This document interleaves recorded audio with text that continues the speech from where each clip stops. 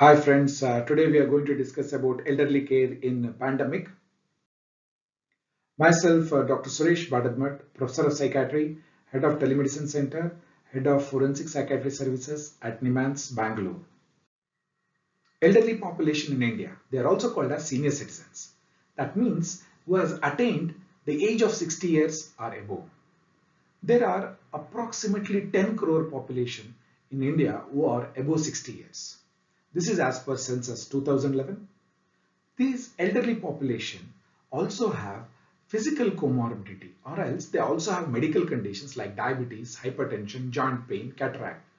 The percentage is around 45 to 55%. That is, around 50% of them have one or the other physical condition, or what we call it as a medical condition, who require attention from the doctors. At the same time, they also have psychiatric conditions like depression, anxiety, dementia, delirium. They are around 30 to 40% of this population. Along with this, they also have something called as disability. That means around 5 to 8% of the population of elderly have disability. They require assistance on activities of daily living like bathing, brushing, wearing dress, having food, going to toilet. All these activities, they require support and assistance. What is the effect of coronavirus infection on these elderly population or on the senior citizens? A study done in Lancet, that is basically an observational study, what we call it as a retrospective study. It was just published on 9th of March. It is called as a clinical course and risk factors for mortality of adult in inpatient with COVID-19, basically from Wuhan city. In this study, when they found that the people who had died, what is their demographic details? What are their characteristics? They found the maximum people who died were above the age of 60 years. Many of them had hypertension, diabetes, coronary artery disease, chronic obstructive pulmonary disease, chronic kidney disease, and cancer patients. So these were the characteristics of the patients who died in Wuhan city. Similar findings can also be seen in the world meters, in the fatality rate by age. In a given age group, the risk of dying if they are infected by COVID-19, basically coronavirus, if you look at the topmost, 80 plus, 70 to 79, 60 to 69, the percentage of people they are going to die is between something around 3.6 to 14 or approximately 21%. That means out of 100, 21 of them are going to die. So by these two of this observation, we can easily conclude that increasing age increases the risk of death after coronavirus infection. So the elderly population are at risk if they get infected with coronavirus. And the least is children. Similar findings have been seen by Center for Disease Control and Prevention from United States of America. 8 out of 10 deaths are from the group of elderly. They also found that chronic lung disease, having asthma, serious heart condition, above the age of 65, immunocompromised, AIDS, cancer treatment patients, steroids, severe obesity, diabetes, chronic kidney disease, and who are undergoing dialysis and liver disease. They were at the high risk of dying if they are infected with coronavirus. In such a scenario, how to provide care for elderly population during pandemic like COVID-19? Again, the key is routine. The elderly population need to have a schedule, timetable. They need to be engaged in day-to-day activities, and also by structuring the day, that gives a sense of control over one's own life. The reason being is during this lockdown, the elderly population are within the house and they are not allowed to go outside. This causes a sense of uncertainty, chaos in their mind. So having a routine definitely helps. And the second important point is a concept called as cocooning. See, to protect the people over the age of 70 years by making them to stay at home and keeping minimum contact with other family members for a period of 2 to 3 weeks. This basically they are made to stay inside the house and if possible in a single room, and they have been requested to not to interact with other family members for a period of 2 to 3 weeks. And they are not allowed to go outside the house unless there is a serious issue which they need to attend. Can we do this in India, where maximum population is poor and they don't have what we call it as a single room exclusively for geriatric population, or what we call it as elderly population? So, or else can we send them to geriatric care facility, elderly home, nursing home? Can we send them to elderly home? No, this is a wrong thing to do at this point of time.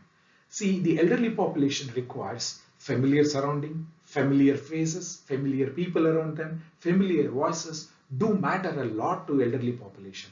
Even just an hospitalization in a geriatric population has a definitely impact on their mental health.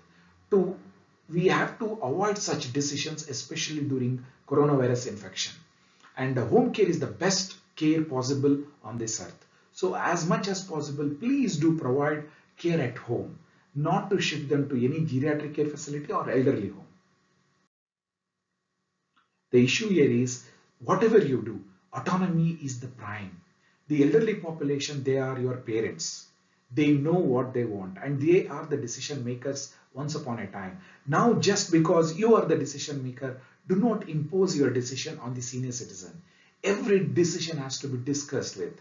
And even if the issue of cocooning is planned, it has to be discussed and consent has to be taken. And please do consider making your home a corona-free home, making frequent hand washing, cleaning, avoiding face-to-face contact as much as possible in real life. It can be replaced with virtual meeting. Use technology for interaction. That gives a sense of what we call it as a security, and also leveraging the technology during this pandemic.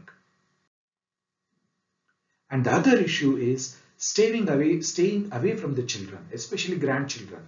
See, the elderly population, they are attached to their grandchildren, and the grandchildren also love the elderly population. So as much as possible, explaining the grandparents and also grandkids about the issue of coronavirus, how does it spread, and keeping for a period of 1 month away from each other do play a major role. Hand washing is a must. Wearing mask for the people who are providing support for elderly population minimizes the risk of infection.